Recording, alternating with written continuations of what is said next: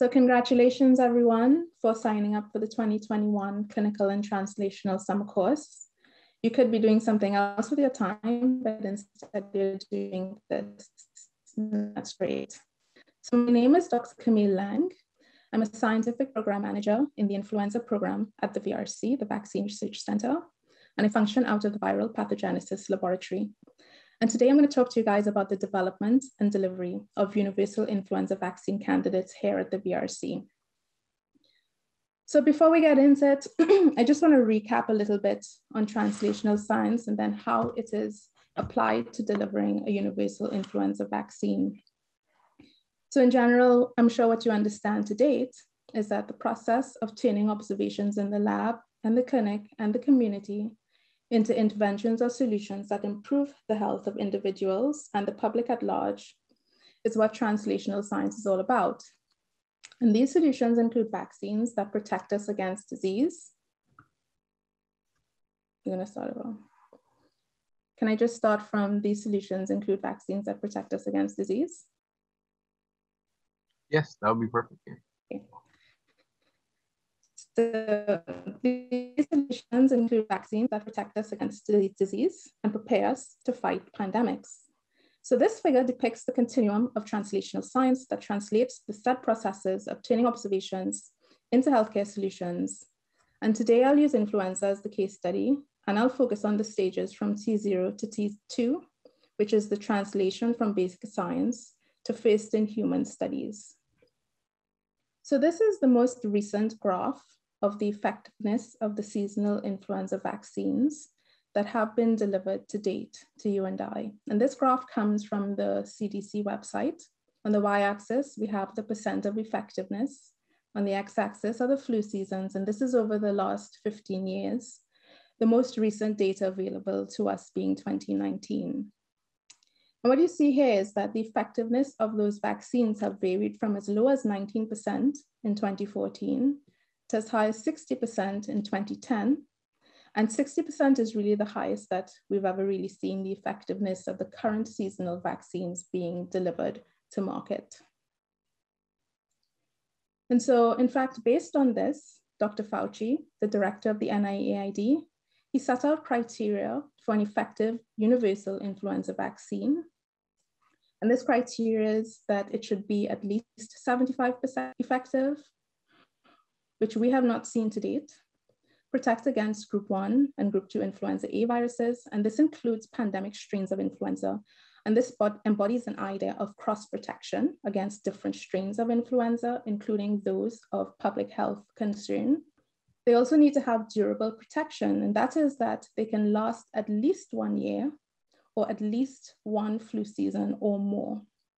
And then, of course, be suitable for all age groups, and that's from infants all the way up until the elderly.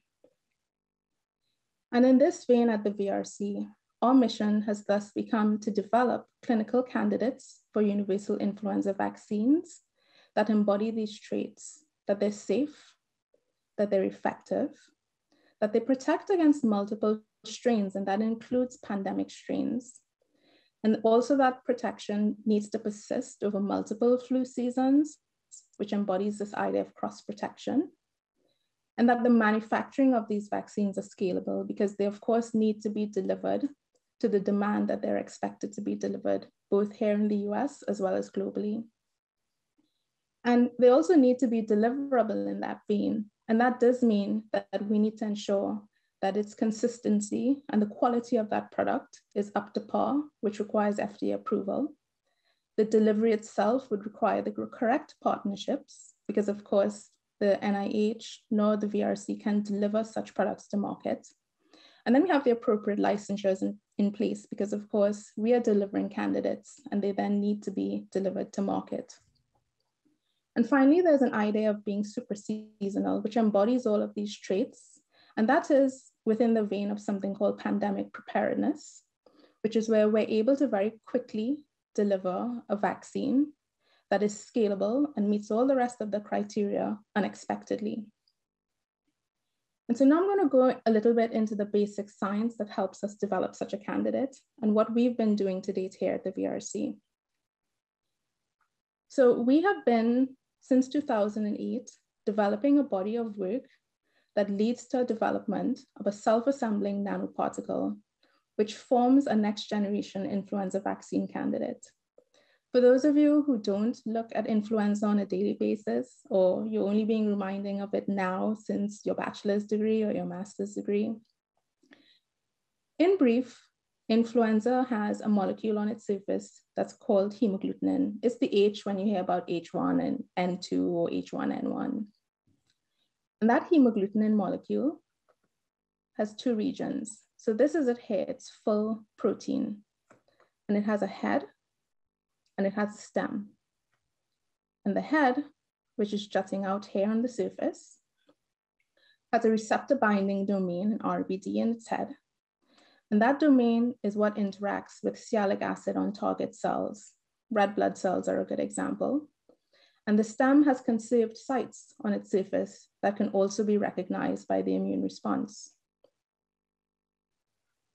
So in terms of developing a candidate, we can develop a candidate. In terms of developing a candidate, we can develop a candidate that has the, we can develop a candidate that has just the stem on its surface. It can also have the full length HA on its surface. And if you notice in these two models on the bottom with the stem and the head, they just have blue hemagglutinin molecules jutting out of it. And that's because it has a single strain of virus on its surface. So that means that we'd have to make multiple with different strains in order to try to target different strains. Or we can do a mosaic of different hemagglutinin molecules being co-displayed on one nanoparticle. And the basis or the rationale for such a strategy would be to avoid immunodominance, to have an accumulated breadth of cross-protection with this one nanoparticle, and then to target conserved sites that can be on the stem. And indeed, that's what we've done, which is that we've created this mosaic nanoparticle that does indeed display hemagglutinin molecules that come from different strains of influenza. And the body of work that we've been doing to create this since 2008, in fact, culminates with a basic science paper that we just published in Nature a few weeks ago. So at the basic science level, we have this scientific discovery of this nanoparticle. But there's a whole VRC clinical development pipeline to actually deliver this to a first-in-human trial, because at that point, we haven't really delivered it. We've just come up with the strategy. So this pipeline includes product engineering, and that is that we optimize the processes from a basic science level to processes that can be translatable to manufacturing. And then we scale that up so that we can actually deliver to scale. And we ensure as well that these vaccine candidates are then of a certain consistency, a standard consistency, and that they also have the appropriate quality to be delivered to in-human clinical trials. They're vialed and they're capped, which is a process in itself to ensure that that quality of product is delivered. And then we utilize industry partnerships to be able to test these vaccines or to have different iterations of those vaccines to then take through what we call a development cycle. So here at the VRC again, we have a development cycle, which starts with the basic research because our mission is driven by research. We then go through process development, where we do have our own process development laboratory at Gaithersburg. We go through manufacturing at our pilot plant in Friedrich. We vial, we cap, and then we go into the first-in-human clinical trials, which would be at a phase 1. And then we have immune assays that address toxicology of these and safety of these clinical products or these clinical products. And in fact, these immune assays also serve to get resources from collaborators like industry partners and licensees, which help us to get the next iterations of vaccine candidates into this development cycle. And so the cycle continues. And so I'm going to show you a much larger scale. And this is the continuum of drug development from the basic science and then taking a product into market. So this is the simple phase. We have this mosaic nanoparticle that we have developed at a scientific discovery level in the lab. We've gone through the proof of concept of this nanoparticle by looking at the drug design and maybe doing some small animal studies. These are mouse studies. There'll be preclinical development that involves the process development, and then the start of manufacturing. And then hopefully one would go into clinical development, which really translates to clinical trials, phase 1 being first in human clinical trials. And hopefully with the correct approvals, we get to FDA approval and then launch of that product into market. Along the way, of course, we have to have interactions with the FDA in order to get FDA approval. So for those of you who don't know, I'm sure there's none of you here, the FDA stands for Food and Drug Administration.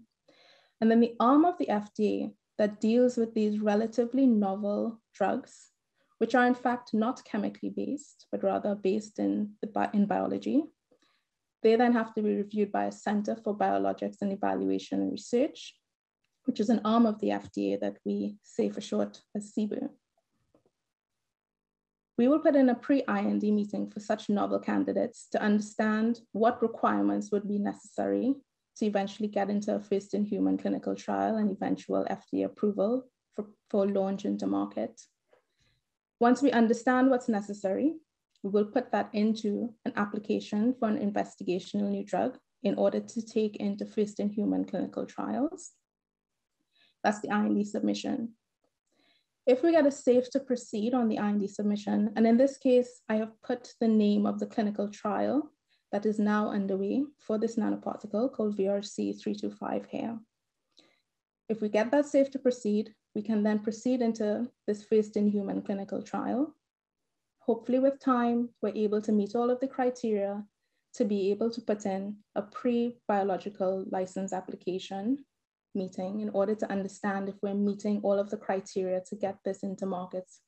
And if this is the case, we can eventually indeed put in a biological license application, and that will then allow for the distribution of this drug to the public and to the market. There'll be continued safety updates, obviously, to be able to ensure that we are providing something that's safe all the way to the end of this continuum. But this gets even more complex, actually.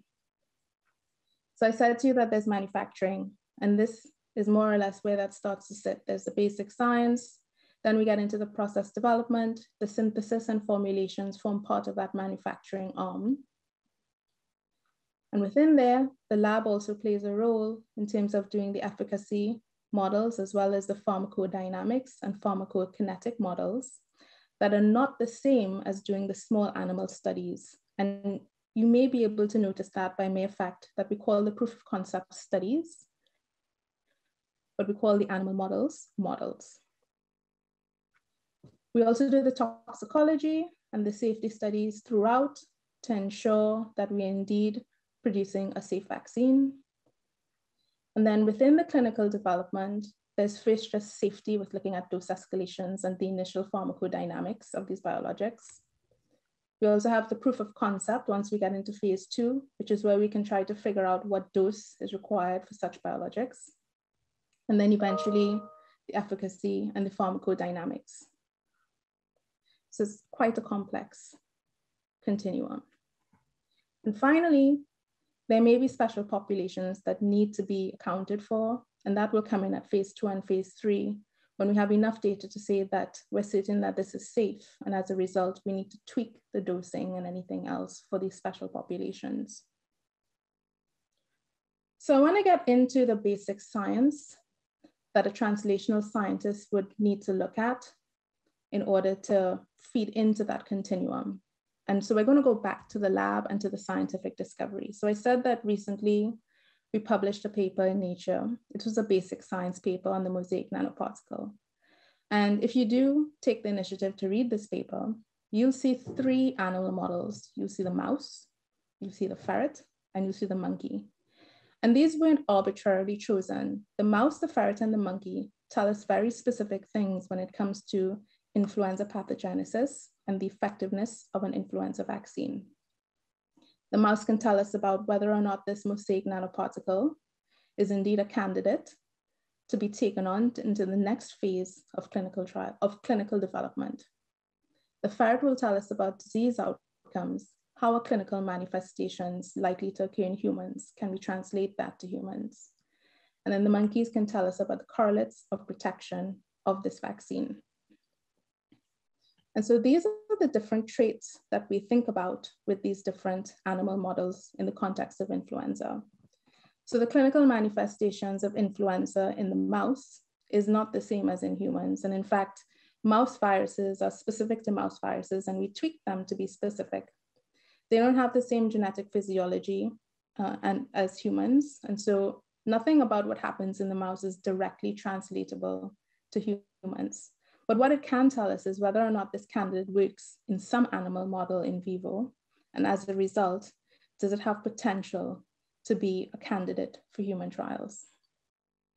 The ferret, again, it has different genetic and physiological characteristics compared to humans.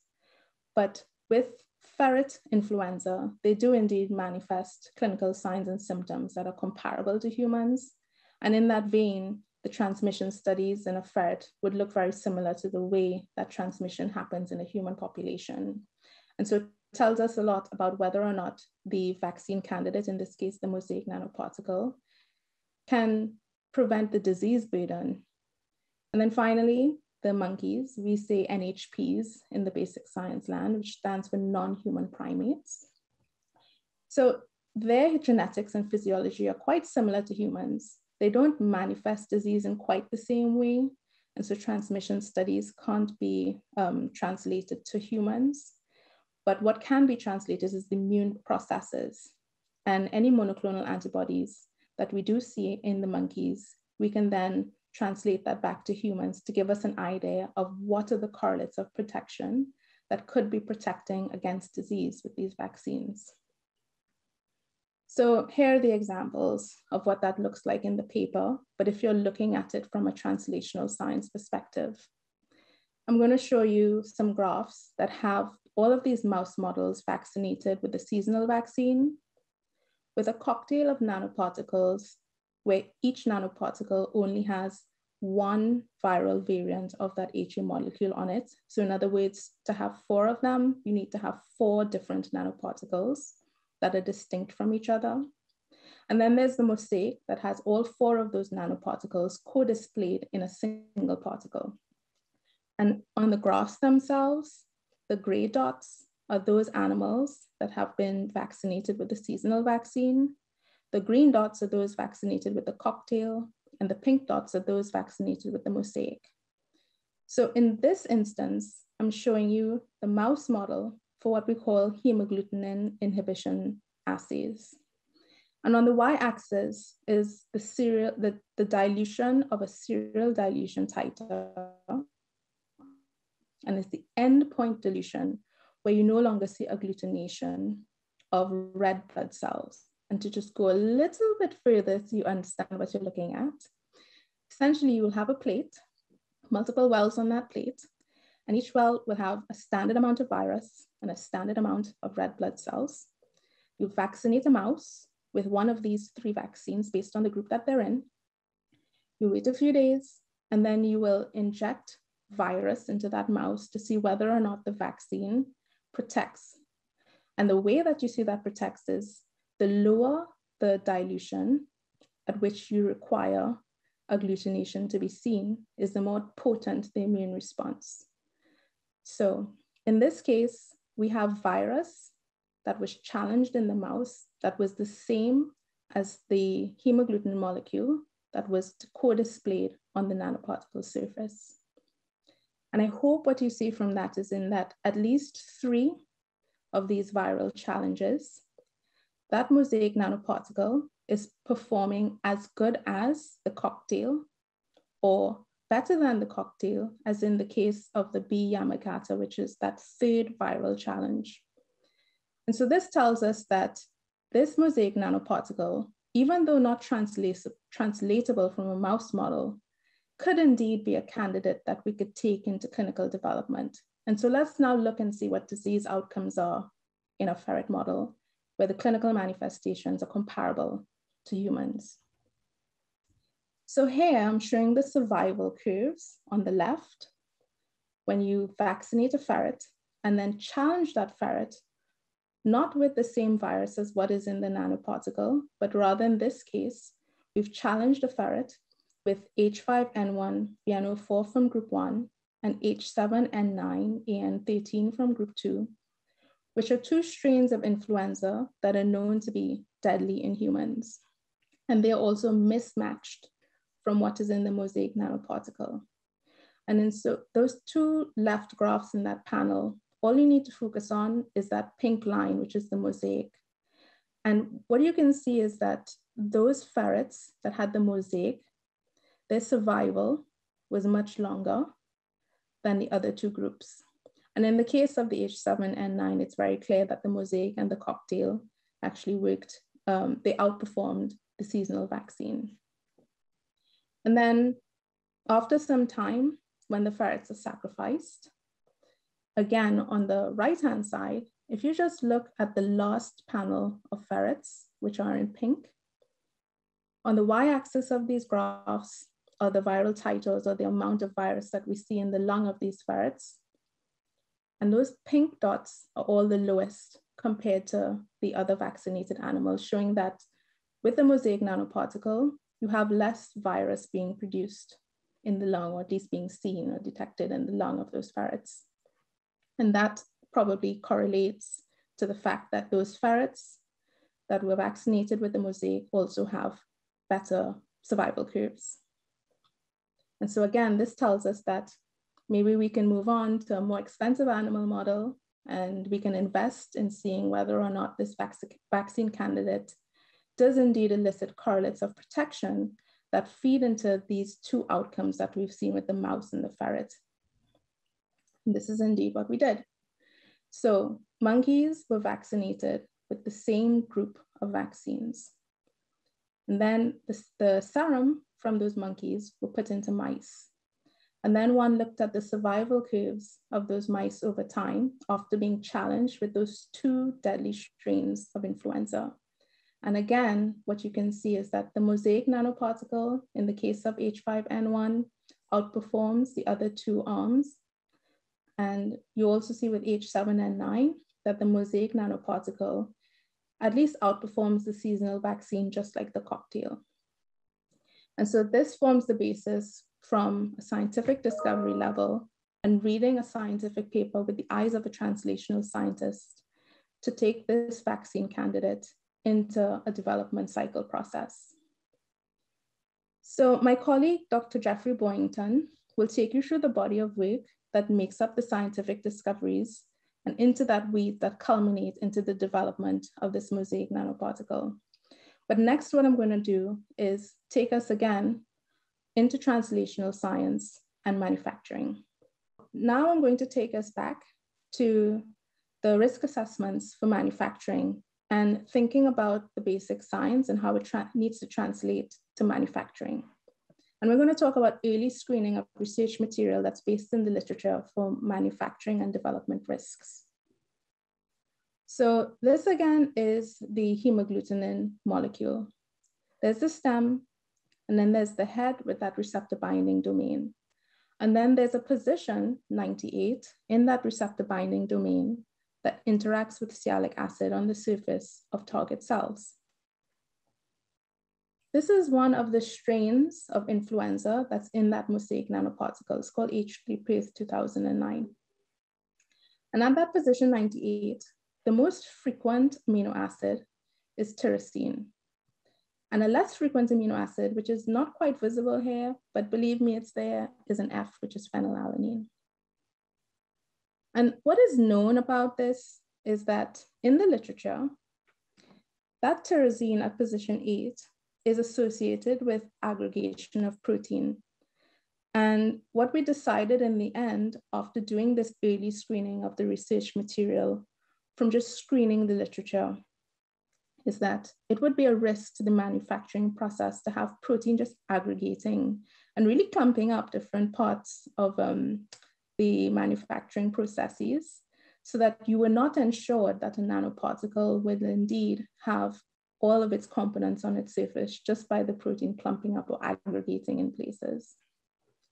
And so with this, what we in fact decided to do is that all of these nanoparticles are modified so that position 98 is mutated into phenylalanine to reduce that risk of protein aggregation at the manufacturing level.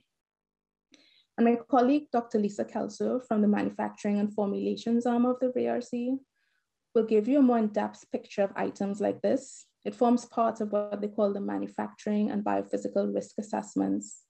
And these help translate research-grade material like this mosaic nanoparticle to a deliverable drug product. So perhaps what you've taken away from what I've said is that translational scientists really need to utilize a whole bunch of tools in their toolbox. They have to be system thinkers. They have to think about every step in the processes. They need to be rigorous researchers. You need to be a strong scientist to be able to read and understand the literature and design experiments so that you can play into the long game, which is not about the basic science, but actually being able to deliver a candidate that can go into first-in-human clinical trials, that can be marketed to industry partners, and then can be delivered to the market. One has to function across multiple teams, so you have to be a skilled communicator. You need to become or be an expert in your domain, in this case, influenza. Obviously, you need to be a team player. You need to get along as best you can with everyone involved so that we can all do our jobs well. And process innovate I've spoken about already, and crossing boundaries, because these are novel candidates that really have never been delivered to market. The closest that we have so far might be the mRNA vaccines that are being delivered for SARS-CoV-2 protection right now.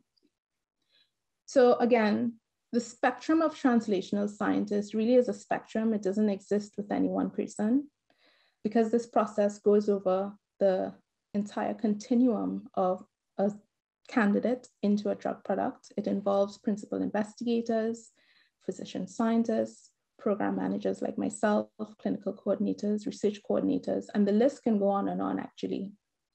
So what I want to end with is to show you that this body of work that started in 2008 really only went into the first in-human clinical trials in 2017, which is almost 10 years after the first batches of scientific discovery.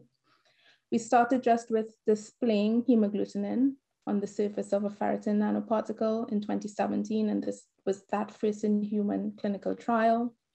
We then went on to do a specific H1 hemagglutinin molecule on ferritin in 2019.